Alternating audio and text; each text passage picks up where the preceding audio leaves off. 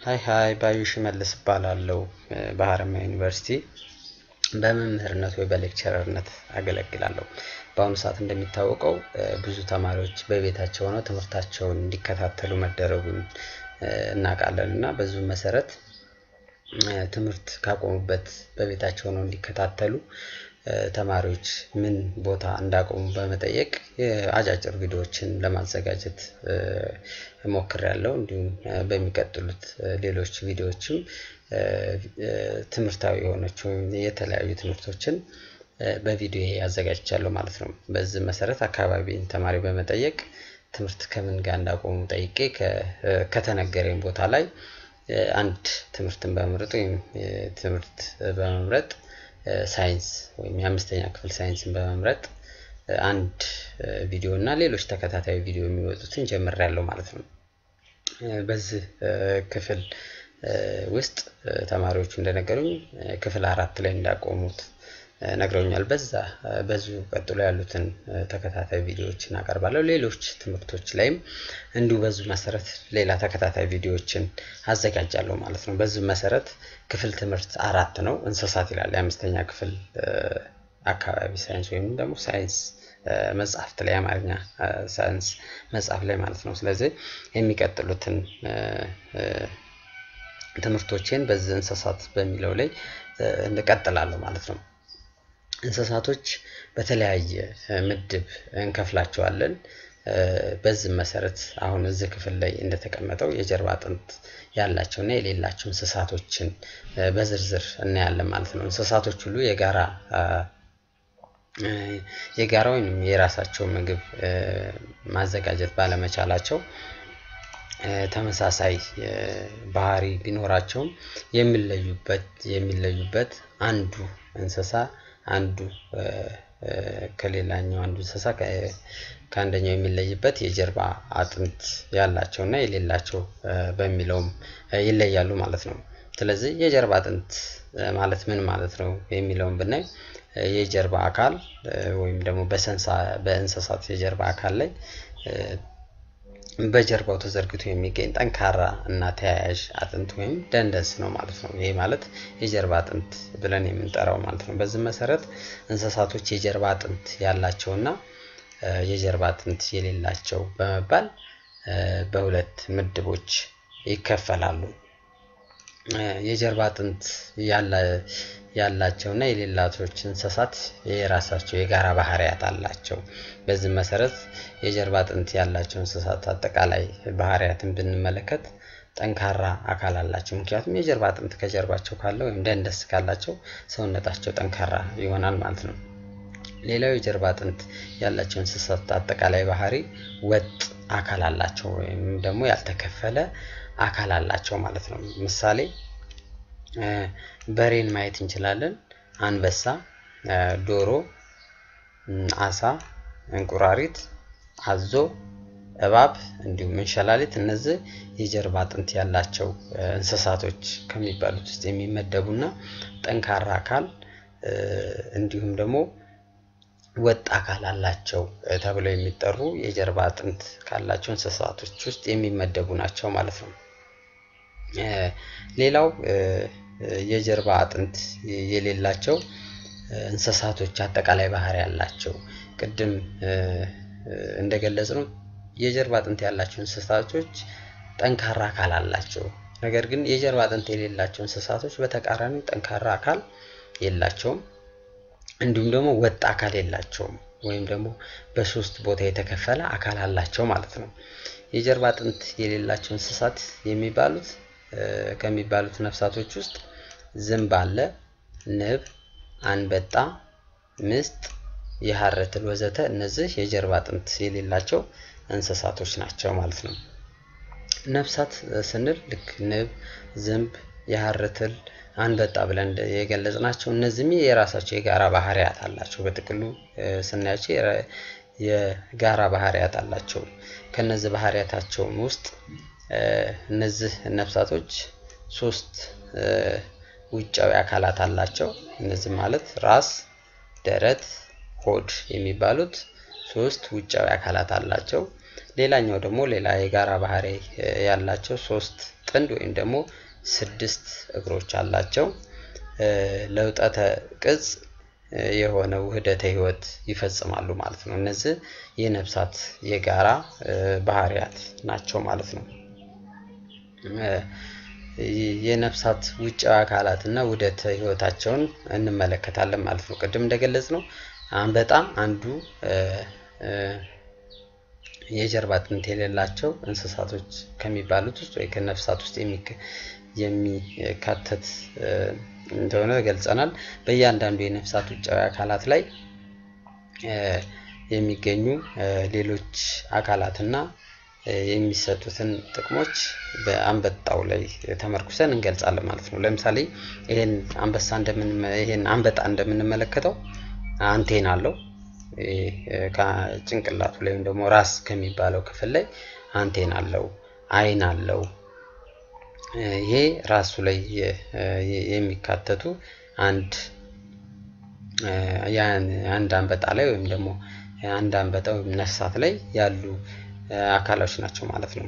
ሌላኛው ደግሞ እግሩን ብንመለከት የፊተኛ እግር የሚባላለው፣ ሌላ ደግሞ መካከለኛ እግር እንዲሁም የኋለኛ እግር በመባል 3 እግሮች ያሉት ማለት ነው። ሌላ አካሉን ብንመለከት ደግሞ የፊተኛ ክንፍ አለው፣ ሌላ የኋለኛ ክንፍ አለው ማለት ከኋላም ከፊትም ክንፎች አሉት ማለት ነው። ለምሳሌ በራስ ላይ ብናያቸው አንቴና፣ አይን እነዚህ በራሱ ክፍል ላይ የሚገኙ ሲሆኑ ሌላው ደግሞ ለምሳሌ ደረት ላይ ያሉት ክንፎቹ እንዲሁም እግሮች አሉት ማለት ነው። ሌላ ሆድ አለው። ሆዱ ላይም እንደምንመለከተው የራሶቹ ክፍሎች አሉት ማለት ነው። ይሄ የአንድ አንበጣን አካል ስናየው ውጫዊ አካላቱ ይሄን ይመስላል ማለት ነው። ሌላ በእንስሳት ወይ በነፍሳቶች ላይ እንደከፈልናቸው ወይም ውጫዊ አካሉ በ3 ይከፈላል ብለናል። ወይም ደግሞ ውጫዊ አካልን ስንከፍላቸው ራስ፣ ደረትና ሆድ ብለናል። በየራሳቸው ስር ወይም በየክፍሎቹ ስር የራሳቸው ምድቦች አላቸው። ለምሳሌ በራስ ስር የሚመደቡ የነፍሳቱ ወይም ደግሞ የእንስሳቱ አካላት ውጫዊና ውስጣዊ አካሎች ላይ ብንመለከት በራስ ስር በራስ ውጫዊ ወይም ደግሞ በራስ ውጫዊ አካል ላይ ያሉ ምድቦች አሉ ማለት ነው። ለምሳሌ አፍ አለው እንስሳው ወይም ደግሞ ነፍሳቱ፣ አፍ አለው፣ አይን አለው፣ አንቴና አለው። እነዚህ በራስ ክፍል ስር ወይም ደግሞ በውጫዊ አካል ራስ በሚባለው ስር ተጠቃሎ የሚገናኙት ነው። እንደሚታወቀው አፍ ለምንድነው የሚያገለግለው? ምግባቸውን ወይም ደግሞ ነፍሳቶች ምግባቸውን የሚወስዱበት ክፍል ነው። አይን ደግሞ አካባቢያቸውን ለመቃኘት የሚያገለግላቸው አንድ በራስ ክፍል ስለሚገኝ፣ ሁለተኛ ደግሞ አንቴና ማለት ነፍሳቱ አቅጣጫቸውን ለማየት የሚያገለግሉበት ሌላኛው ክፍል ነው ማለት ነው። ደረት የሚባለው በነፍሳት መካከለኛ ውጫዊ አካል በበኩል ጥንድ እግሮችና ክንፎችን ያቀፈ ነው ማለት ነው ይሄ ደረት የምንለው። ስለዚህ 3 ጥንድ እግሮች አሉት ነፍሳቶቹ ምን ለማድረግ ለመራመድ የሚገለገሉበት ማለት ነው። ጥንድ ክንፎች አሉት። እነዚህ ደግሞ እንስሳቱ ወይም ደግሞ ነፍሳቱ ለመብረር የሚያገለግሉበት ወይም ደግሞ የሚገለገሉበት አንድ ደረታቸው አካል ላይ ያለ የውጫዊ አካላቸው ላይ ያለ ማለት ነው። ሌላኛው ሆድ ነው። ይሄ ሆድ እንደምናውቀው ውጫዊ አካል ሲሆን ተግባሩም የተመገቡትን ምግብ መፈጨትና ቆሻሻን ማስወገጃ ክፍላቸው ነው ማለት ነው።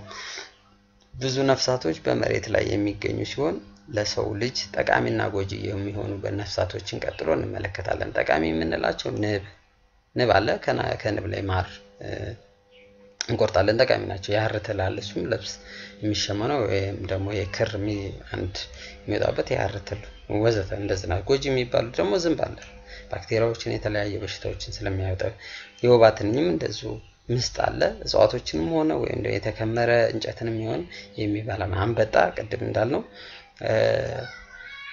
አንድ ነፍሳት ሆኖ ወይም ደግሞ ይሄ የጀርባ አጥንት የሌለው እንስሳት ሆኖ ነገር ግን ብዙ ሆኖ መንጋ በመሆን እጽዋቶችን የሚያጠቃና ምግቦች ላይ ጉዳት የሚያደርስ ነው ማለት ነው። ከዛ አንበጣ የአንበጣ ውደተ ህይወትን እንመለከታለን። እንዳልነው እንስሳቶች ወይም ነፍሳቶች የራሳቸው ውደተ ህይወት አላቸው። አንበጣ አንዱ ከሌሎች ነፍሳት ሁሉ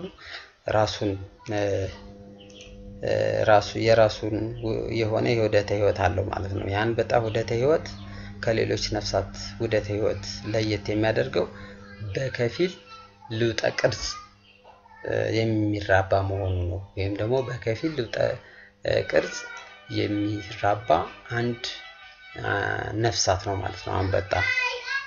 እንደምናየው በዚህ ስዕል ላይ እንደምንመለከተው የአንበጣ ውደተ ህይወት እናያለን ማለት ነው። መጀመሪያ እንቁላል አለ። ይህ እንቁላል ወደ ኩብኩብ ይቀየራል። ይህ ኩብኩብ ደረጃ ከዛ ወደ ጎረምሳ አንበጣ ይቀየራል ማለት ነው። የአንበጣ ውደተ ህይወት በሶስት የልውጠተ ቅርጽ ደረጃዎች ውስጥ በማለፍ የሚከናወን መሆኑን በከፊል ልውጠ ቅርጽ የሚራባ እንስሳ ነው። ይሄም በአጭሩ ሲገለጽ ቅድም እንደተናገርነው እንቁላሉ አለ። እንቁላሉ ወደ ምን ይቀየራል? ወደ ኩብኩብ ይቀየራል። ይሄ ኩብኩብ ደግሞ ወደ ምን ይቀየራል? ወደ ጎረምሳ ወደ ምንለው ይቀየራል ማለት ነው። አንበጣ የሚያስከትላቸው ጉዳቶች አሉ። ቅድም ጎጂ ነፍሳት ብለን እንደመደብን ሁሉ ምንድነው አንበጣ ጎጂ ያደረገው ወይም ደግሞ አንበጣን ጎጂ ብለን ልንመድበው ያደረግነው ምንድነው? አንበጣ እጽዋቶች ላይ መጠነ ሰፊ ጉዳት ከሚያደርሱ የነፍሳት ውስጥ የሚመደብ ጎጂ ነፍሳት ነው ማለት ነው።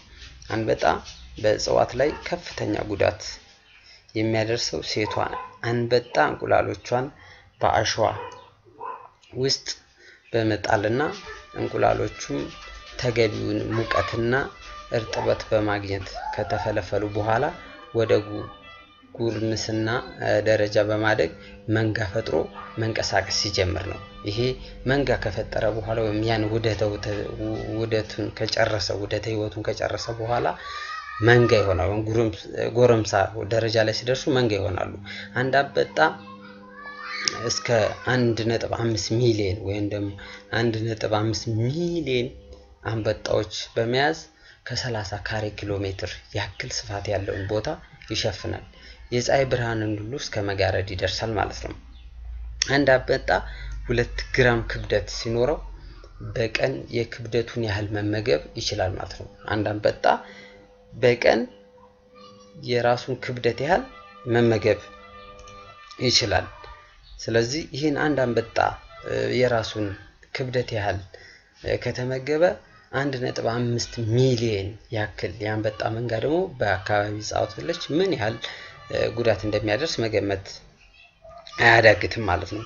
ስለዚህ የአንበጣ መከላከያዎችስ ለምሳሌ አንድ አንበጣ ወይም አንድ አንበጣ መንጋ በእጽዋቶች ላይ ጎጂ ተግባር ሊፈጽም ይችላል ካልን በምን መንገድ እንከላከለው የሚለውን የአንበጣ መከላከያ ዘዴዎችን እናያለን ማለት ነው። አንበጦች ጉዳት ከማድረሳቸው በፊትና ወይም ደግሞ አንበጦች ከመፈልፈላቸው በፊትና ከተፈለፈሉ በኋላ ጉዳቱን ለመቀነስ የምናደርጋቸው እናያለን ማለት ነው። ለምሳሌ ጉዳቱ ስፋትና ክብደት አኳያ በመነሳት አንበጣን ለመከላከል ዓለም አቀፍ የአንበጣ መቆጣጠሪያና ማጥፊያ ድርጅት ተቋቁሟል። በዚህ መሰረት ሀገራችንም ውስጥ እንደዛው ማለት ነው። መንጋው ከተፈጠሩ በፊት እና ከተፈጠረ በኋላ ጉዳት ሳያደርስ መከላከልና መቆጣጠር የሚቻልባቸውን ዘዴዎች እናያለን ማለት ነው። የአንበጣ መንጋ ከተፈጠሩ በፊት የመከላከያ ዘዴዎችን ብንመለከት አንበጣ የሚፈልፈልባቸው ሞቃታማና በረሃ ቦታዎች ላይ በመለየት የአንበጣ እንቁላሎችን መልፈፊያ ቦታዎች ላይ ጸረ ተባይ የሆኑ ኬሚካሎችን መርጨት ማለት ነው። ለምሳሌ እነ ዲዲቲ የመሳሰሉትን ኬሚካሎችን በመርጨት እንስሳቶቹ ጉዳት ከማድረሳቸው በፊት መከላከል እንችላለን ማለት ነው። እነዚህም ቅድም እንደገለጸው ዲዲቲ አለ፣ ዳያልዳይሪን አለ፣ እንዲሁም ደግሞ ሬኒትሮሽን የሚባሉ ኬሚካሎች አሉ ማለት። ዳያልዳይን ወይም ዳያልዳይሪን የሚባለው የተባለው ኬሚካል መርዛማነቱ እንደያዘ ለረጅም ጊዜ መሬት ውስጥ የመቆየት ባህሪ ስላለው የበለጠ የአንበጣ እንቁላሎችን እንዳይፈለፈሉ ስለሚያደርግ ከሌሎች ወይ ለምሳሌ እንደ ዲቲ ካሉ ኬሚካሎች መድኃኒትነቱ የበለጠ ተመራጭ ነው ማለት ነው። የአንበጣ መንጋ ከመፈጠሩ በፊት የሚካሄድ መከላከል መንጋው ከተፈጠረ በኋላ ከሚደረግ መቆጣጠር የተሻለ ጠቀሜታ አለው ማለት ነው። ምክንያቱም መንጋው ከተፈጠረ በኋላ የሚደረገው የመድኃኒት ርጭት በጫካ እንስሳት ላይ ሊያደርገው የሚችል ወይም ደግሞ ጉዳት ስለሚኖረው ማለት ነው። የአንበጣ መንጋ ከተፈጠረና መብረር ከጀመረ በኋላ የሚደረጉ የመከላከያ ዘዴዎች አሉ። እነዚህ ውስጥም ባህላዊና ዘመናዊ ማለት ነው። ባህላዊ የምንላቸው አሉ። ሌላኛው ደግሞ ዘመናዊ የርጭት ወይም ደግሞ አንበጣውን የማጥፋት ዘዴዎች አሉ ማለት ነው። ለምሳሌ ባህላዊ በሚለው ስናይ አቧራና ጭስ በማጨስ አንበጣው መንጋው በሰብሎች ላይ እንዳያርፍ ማድረግ ይቻላል። ሌላኛው ደግሞ በአየር ላይ አንበጣው ይሄ ዘመናዊ ዘዴ የምንለው አንበጣው በአየር ላይ እየበረረ በአጭር ጊዜ ውስጥ በሰፊ ቦታዎች ላይ የበቀለ ሰብል ላይ ጉዳት እንዳያደርስ በአውሮፕላን ጸረ አንበጣ ወይም ደግሞ መድኃኒቶችን በመርጨት የአንበጣውን ጎጂነት መቀነስ ይቻላል ነው። በተለይ ዲዲቲ የአንበጣ መንጋን ጉዳት በመቆጣጠር ውጤታማ የሆነ ጸረ ተባይ መድኃኒት ቢሆንም የጫካ እንስሳት ላይ በመጉዳት ይታወቃል። ስለዚህ የተወሰኑ ሀገራቶች ዲዲቲን እንዳይጠቀሙ በህግ የተከለከለ ነው ማለት ነው። ነገር ግን አብዛኛው ሀገራቶች ይሄንን ኬሚካሎች ይጠቀማሉ ማለት ነው። በዚህ መሰረት እንግዲህ እንዳየናቸው የእንስሳቶችን ባህሪያት አይተናል። የእንስሳቶች የጀርባ አጥንትና የሌላ የጀርባ አጥንት ያላቸው ብለን ከፍለናል ማለት ነው። ስለዚህ በዚህ ቪዲዮ ወይም ደግሞ የዛሬው ቪዲዮዎችን እዚህ ላይ ያበቃል። አመሰግናለሁ። በቀጣይ ቪዲዮዎች ሌሎች ትምህርቶችን እናያለን ማለት ነው።